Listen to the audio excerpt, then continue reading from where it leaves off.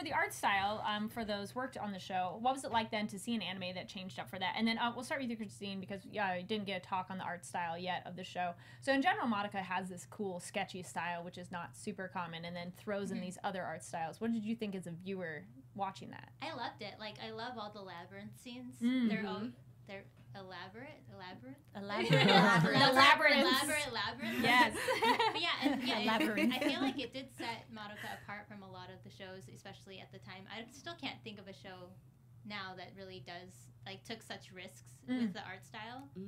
And there's the Monogatari series. Oh, did they do same that director. Too? Yeah, okay. That makes sense. Same director, same animation company, Shaft. Yeah. So yeah. Well, that signature style of theirs is very. I feel like it really makes Madoka stand out as a series. Yeah. Yeah. For sure. Oh yeah. Me? Yeah. Yeah. Oh my goodness.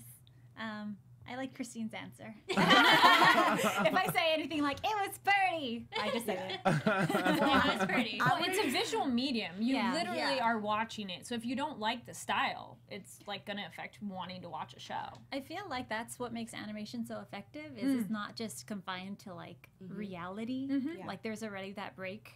Yeah. So when you do things like this, I just think being able to explore like those different mediums and utilizing like creative things like symbolism and stuff, I think that's what makes animation so powerful. Yeah, absolutely. Yeah, I love looking for. There's so many like you could watch it over and over. All their labyrinths. There's so many pieces of symbolism for each character. Oh yeah, that are all related specifically to the curse. Yes.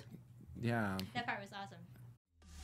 Hey AfterBuzzers! If you like this clip, be sure to check out the link in the description below to view the whole episode. Also, we'd appreciate it if you'd like this video and comment your thoughts. Remember, no matter what TV show you're a fan of, we have an after show for you. All you need to do is search AfterBuzz TV followed by the name of your favorite TV show.